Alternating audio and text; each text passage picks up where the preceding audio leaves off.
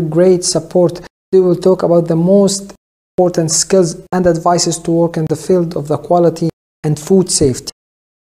First of all, you must have a good English language, at least to explain, at least to have the ability to communicate with others.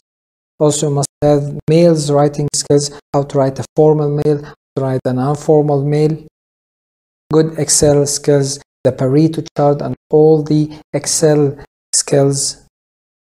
You must have good PowerPoint skills, good Word skills to write reports and make documents. Also, the main important ways of using internet skills, how to read, how to search on the internet, how to download, how to convert from different formats. Okay, there's other advices. Never, ever to give up. Be strong. It's a hard journey. Define your goal. You must define one. Actually, try in different directions. Try in different websites. Try in different companies. Try in different fields. Don't give up. Time is gold. Waste time, so you waste your life. Always read. You must update it. You must always read. Also, there is additional advices for you all. You must know about the trends, charts, analysis skills, Excel. You must know about the Minitab. Study about the Pareto chart.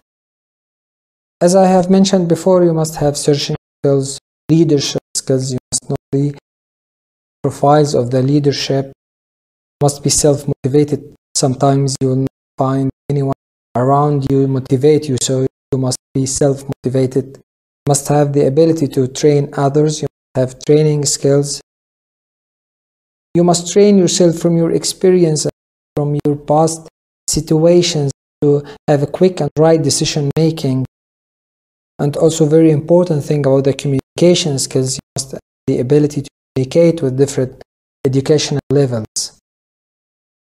And about the interview skills and interview preparation, this is a very important thing, advices for you all to prepare yourself, because later on we will have complete explanation of the most important interview skills.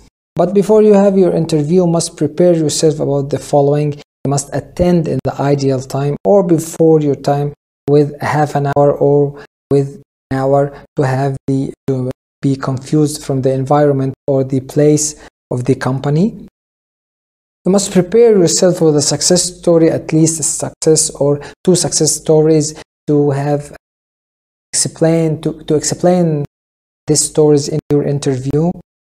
You must review your certificates and your courses, because you have mentioned it in your CV, so maybe the interviewer will ask you about these courses and what you have gained from these certificates and courses.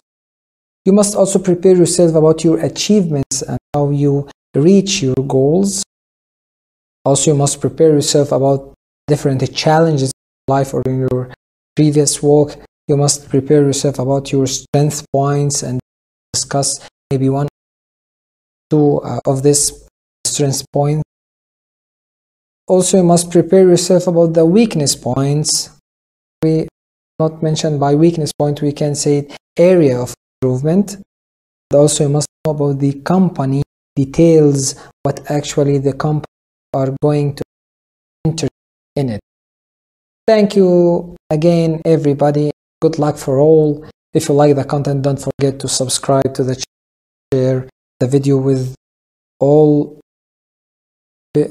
Best wishes for all of you. Good luck for all of you. Thank you again.